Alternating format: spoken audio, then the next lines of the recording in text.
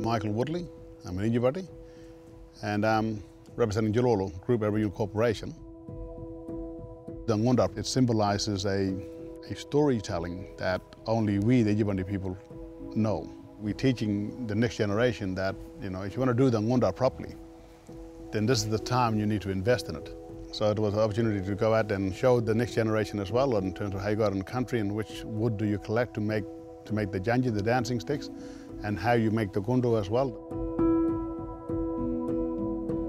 So you go there first and you ask permission from the country that we want to take these pieces of wood or bark from your country to make these artifacts to put on a ngunda.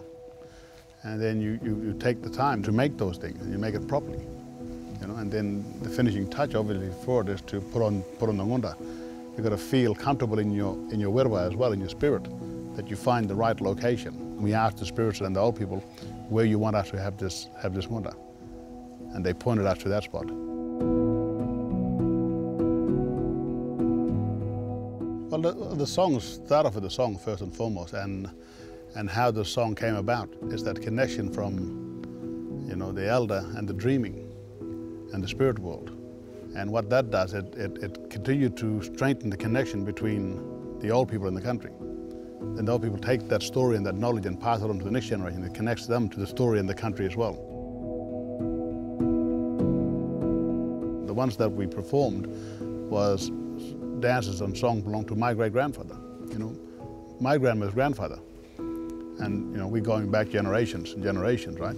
But he was an old fellow that they named him Bumberdo. Bumberdo in the Yinjaa-Barni language means the blind one. But he would be taken off on these journeys by the spirits, and they would open his eye. The first thing they do is open his eyes so he can see. So we see all of these events and the songs that the spirits are giving him. The tapping of the boomerang is the instrument that make all of that ngunda works. So the movement, the storytelling, the body language, all of that stuff is really driven by the wera. That's the instrument that Mengala gave us. Well, it got to be white paint, which is a yarna. And all of those paints symbolizes each different element of our country. Symbolizes water, symbolizes wind, symbolizes rain, symbolizes sun. Of course, all of that stuff is connected to the Yinjaa-Barni. The ngara and the ngora are the same. There's no separation to who we are. When we dance and when we do the body paint, we bring all of those features that makes the ngora also make the ngara. There's people in the crowd sitting down that they are drawn to it. They're very proud of it. It's emotional, but it's also serious.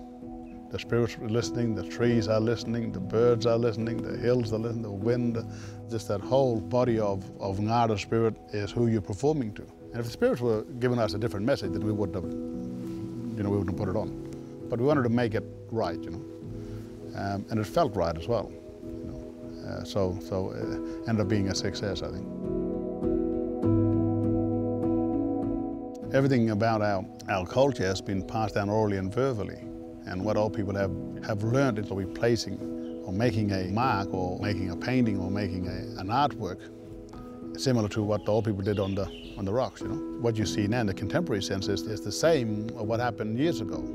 But, not in the same style, but for the same reasons. It was about passing on that story. Passing on what the old people saw and wanting the next generation to see it. They're the type of things I think that you need to be celebrated, because it's what symbolizes who First Nations people are and what type of artifacts that we made that went hand in hand with our survival.